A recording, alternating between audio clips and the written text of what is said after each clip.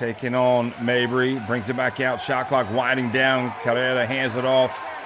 And a nice pass in the end. And they get the layup. Great patience. Valencia fans like to have a good time. They like to shout at the referees. All in good fun. Here is the great anticipation. And the steal by Carrera.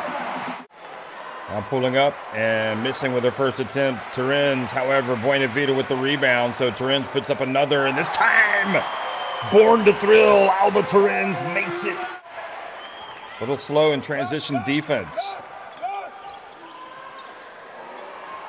How about Romero? Not even on the court. She can make it from anywhere. You got to have a hand in the face. Gulic for three. Good. She gets it right back. Wow, great recovery by the defense. Not sure why Kim Mestak thought she was going to be able to make that pass. And Casas, she drives in, and the foul has been called.